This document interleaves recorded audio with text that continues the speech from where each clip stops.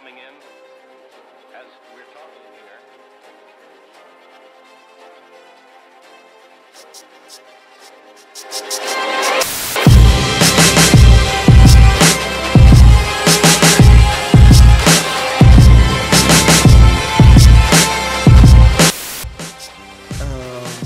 Okay, I got the video. Eric, I'm gonna let you lead this one, man. All right, so hold on, I'm back. All right, do the intro show, man, because I'm not doing this show because this one is tough for me. Hey, it's tough for Heero because deep down in Heero's heart, Heero understands what we're about to talk about right now. For those of you guys who didn't see our last live, we spent quite a bit of time talking about dating apps, talking about relationships, the differences between the way men approach things and the way women approach things in dating and relationships. So if you happen to live under a rock and you have not seen this world star hip hop video of the Godfather himself, Kevin Samuels, shout out to the Godfather, peace and blessings to the Godfather. He had a video come out about a week ago, went viral. He had a conversation with a young lady. Now, if you don't know who Kevin Samuels is, he is a YouTuber who talks about dating and relationships. He also talks about personal growth and development. He's a corporate image consultant and a former corporate executive. And now he does YouTube. And he talks on certain things. Mainly talks about ladies and how black women are. He mainly talks about black women. And what he does is he opens after his monologue, he opens the call line up and allows ladies to call in and speak on the topic. Now, this particular video you're about to see was about a young lady who called in, and she says she has a pet grooming business and she makes six figures in this pet grooming business, but she wants to date a successful man. She's well in her 30s. She's never been married, been in very few relationships, and thinks that she deserves a high value man, a guy who's 6 foot tall, six pack, six figures, the whole kit and caboodle. She thinks she deserves that just because of where she is in her life. And he had to tell her, look, ma'am, all that stuff you've accomplished in your life, men don't care about that. Listen, men are easy. Men are shallow. Let's just be real. Can we just put it out there? And not in the sense that you got to be the stereotypical American beauty. It's just that, do I find you attractive enough to have intercourse? That's not very difficult. Can you make me a sandwich? Can you make me a one pot meal? Can you make me a steak? Can you make me a casserole? Like, that's all, and a bowl of cereal. That's all I'm asking for. That's all we ask for. We ain't ask for nothing, huh? Can you make me a bowl of cinnamon toast crunch for real? For real. I'm just saying. And this is the thing. So as we get into the video, we'll see where he basically tells her, ma'am, listen, you have unrealistic standards. You're average at best, and you probably need to dial it down. And he was lambasted on the World Star and the interwebs. All right, so okay, and we'll get to it. Let's just hear him out. Let's just hear him out for right now. So I'm gonna let this play for a little bit too. A six-figure guy is what I'm realizing. And ma'am, and that's my point. You ladies all feel like, listen, you ladies all feel like you're the exception to the rule. And then when someone like myself comes along and gives you a dose of reality, instead of just accepting it, it's like, yeah, but I'm special. You don't know any men on this level that are not your father, that aren't related to you. That means you don't know these men. You don't know where to go get them. You don't know what they want. But you're still saying, pick me. They don't want mid-30-year-old baby mamas. I'm trying to be polite, man, but they don't want those. Can I ask you a question? Did you hear what I said? Yes. Why is that so? Okay, go ahead. Why is it so? Go ahead.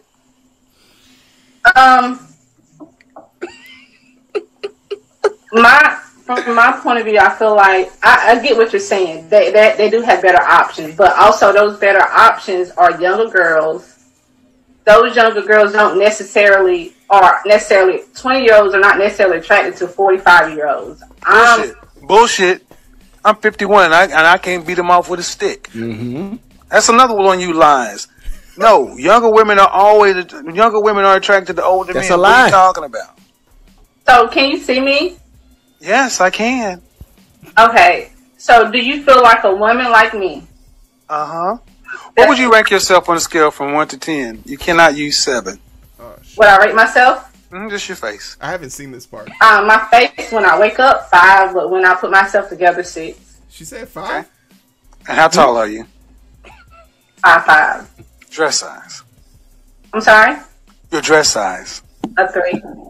Okay. So that makes you, if you give yourself a 5, that's average. Yes. So average looking women tend not to get high earning men.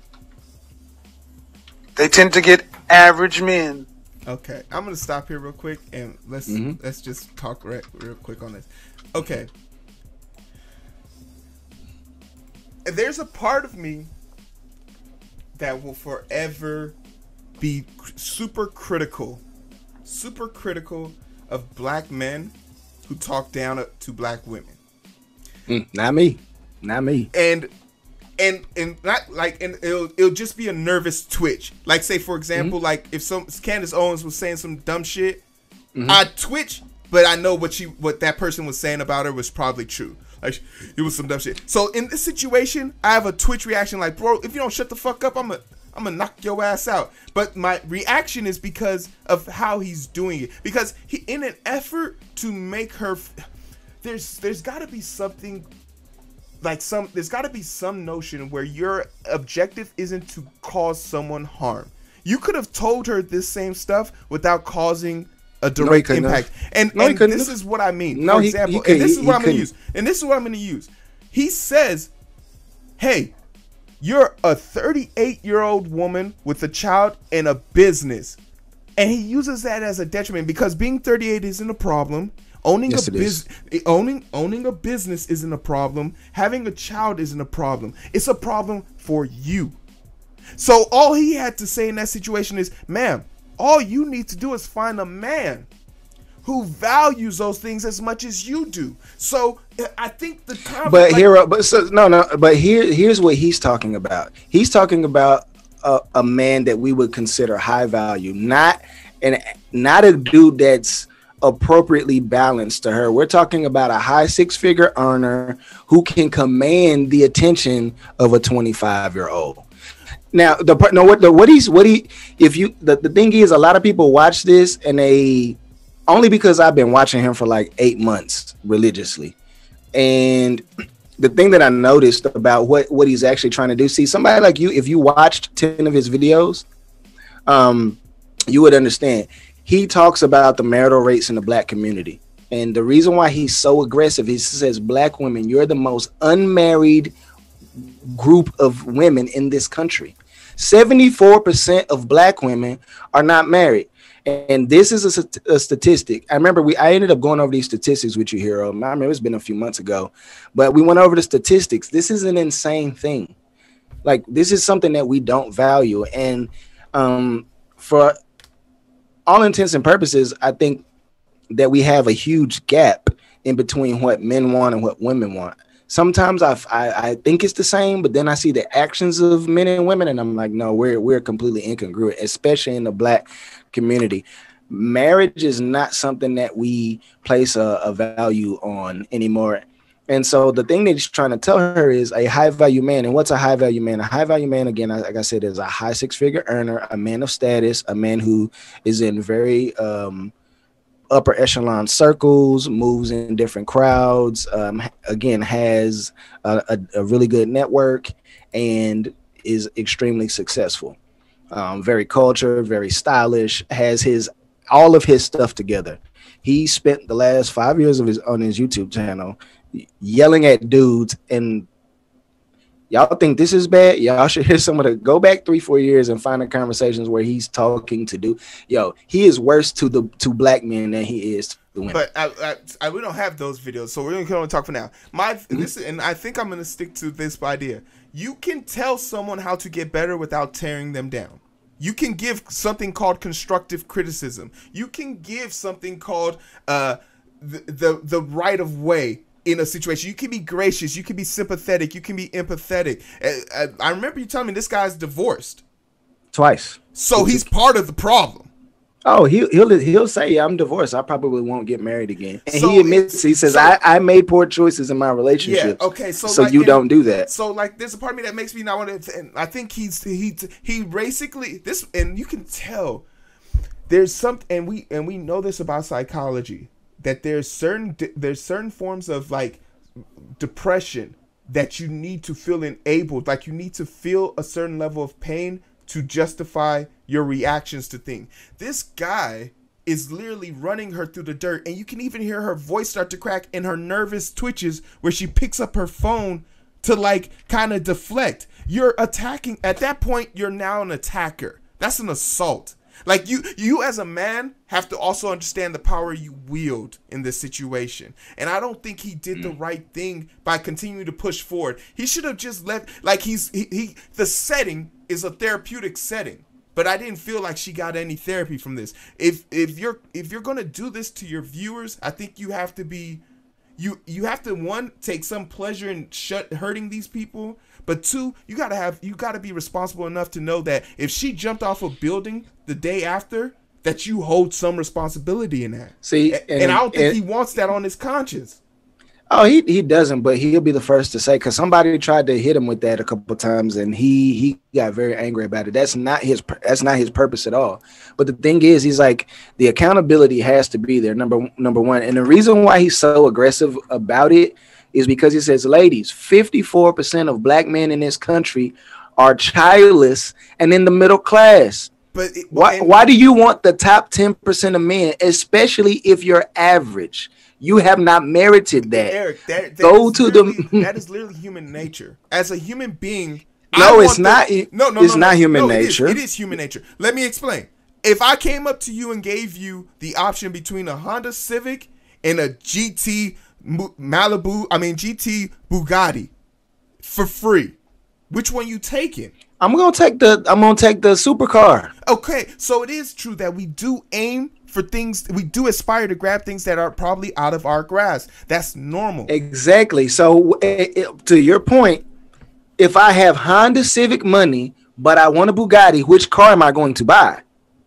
It's not the car necessarily that I want. It's the car that I can afford. So I have to be realistic enough to say, hey, even though my dream car is a Bugatti, but if I haven't put in the work to get a Bugatti, you can't but this is where the conversation falls apart, because you can't put a monetary value on looks. Yes, you can. No, you can't. Yes, you can. Bro, what are you talking about, bro? You can't put a monetary value. Men have been putting monetary value on looks. No, we have value on that, but you can't put a monetary value on that. Like men. Okay, Heero.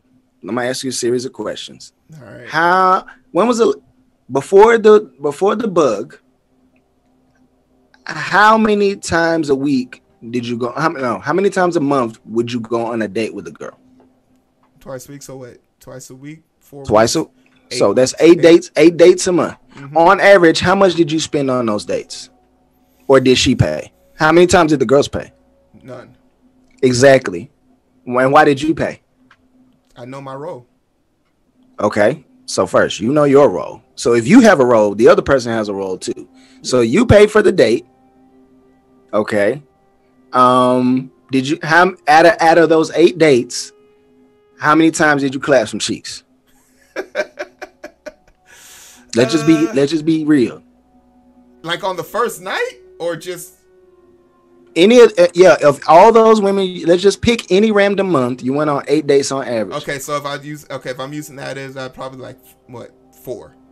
Okay, so 50% on average. How much did you spend on the date? 60 and up. Okay, so you clap cheeks for $60. No, that's not how I look at it. Because even Why? If, Why? Because for me, I didn't pay for that sex. Sex just happened to happen. Sex just happened to happen. Yeah, like I don't see a value in, like, I don't take people out just so I can have sex. I'm a grown ass man. I know you don't take people out to have sex. So like for me, that's like, not your perspective. Yeah. But you know how many? I'm just speaking. This is anecdotally. I have had ladies that are friends with my wife come over here and say, "Yeah, I just swiped right on this dude on this dude because I needed a foodie call." What? But okay, but that's somebody's prerogative. And also, No. This has happened quite a bit online. See, the way that the social dynamic is set up, even though we live in a world where women's equality is at the forefront of our society, there's still traditions that men are expected to uphold. One of those being, are you going to ask me on the date? Or are you going to make the first move for something physical? Are you going to you still, and lady, hold on, ladies in the chat box, please let me know. Would you ever propose to a guy? Okay, that's a reach. Because no. The point I'm making is that there are certain things that men have to do and are expected to do because they have to do them. So it's innate. Okay, bringing it all the way back. All I'm saying to this dude in this situation is, if you want to give advice to women as a man, you have to first understand where they're coming from, and two, you have to be empathetic from where they're coming from. If you can't meet them on their level, then you don't need to be talking to them, because you're at this point in the game. His point was to basically tell her she needs the point should have been for him to tell her, go get you a man that values you, but instead he told her no man will ever value you, and that's the message she took. So I don't like that aspect of it, but I mean, let's see what some of these chats are saying.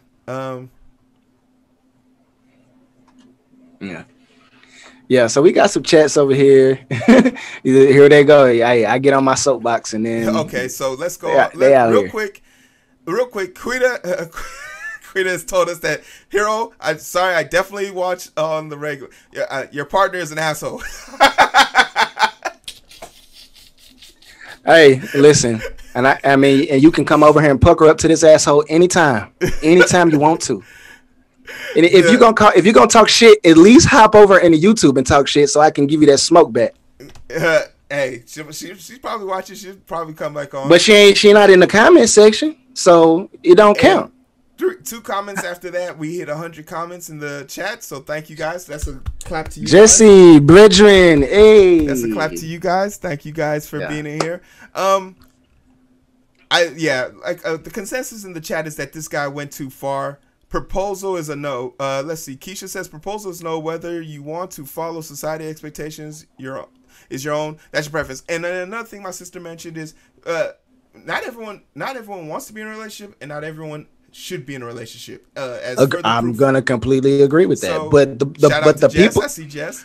Yeah, but the people that come on to Kevin Samuel's show, they want to be in a relationship. They want this kind of a man. See, there's a series of questions that he asks. He says, "Do you want to be married? Yes or no?" Yes. How many children do you want? Yeah, on average, I say 2 or 3, maybe 4. He says, and after you're pregnant, do you want to work to pay significant bills? They say no. Okay, so you want to be a stay-at-home wife? Yes.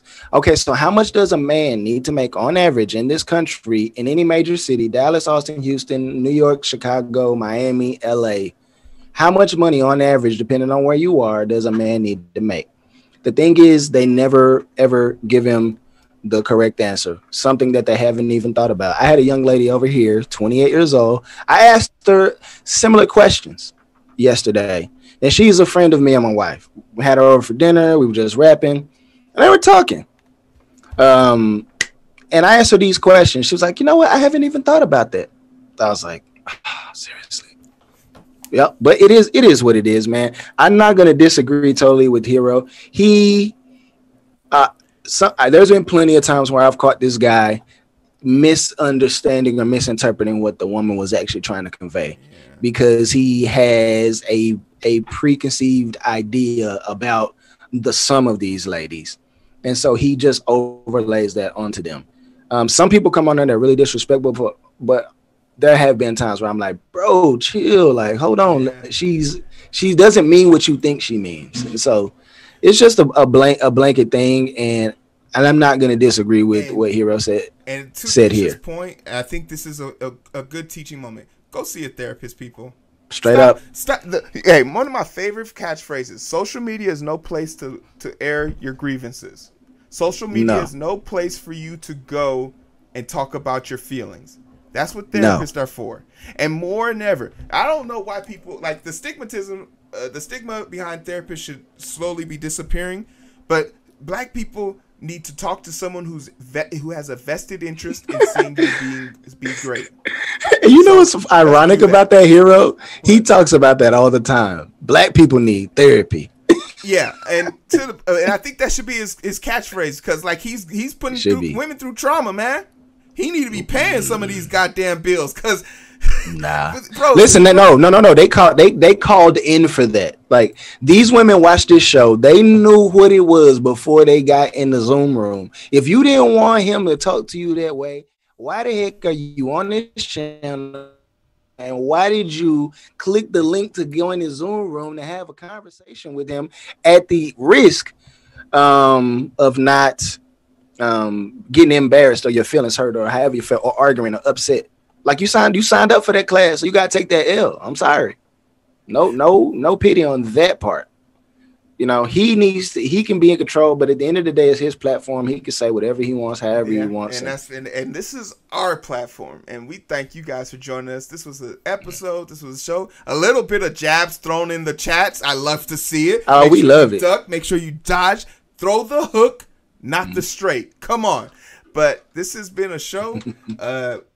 You guys, we want to know what you guys really think. And while you're telling us about what you think, make sure you like, make sure you share this with other people. Make sure you let people know, like, this is something that we do, you know, daily. Episodes uploaded daily on the channel. Like, share, subscribe.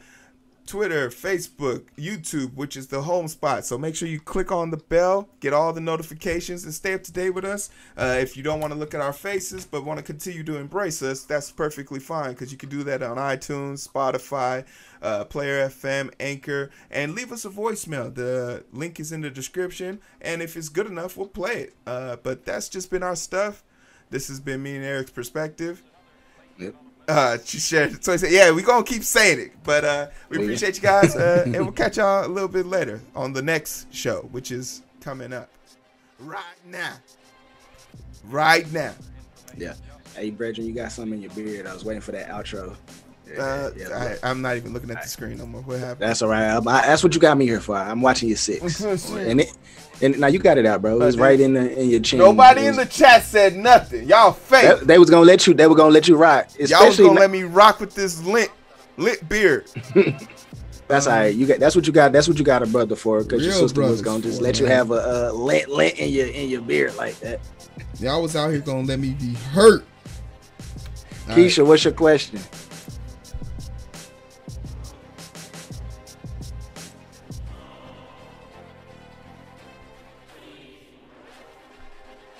The doc has a question.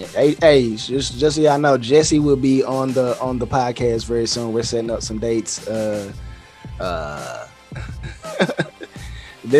Keisha, that seemed like an offline question. She asked, how many times did you clap the cheeks?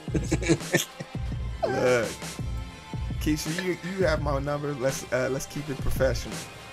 Hey, yeah, Heero don't mind telling you where the bodies are buried, but you know, you're gonna have to call offline. We don't want to be putting in business out here like that. Like, I can ask him that question, he'll answer. He ain't got no problem.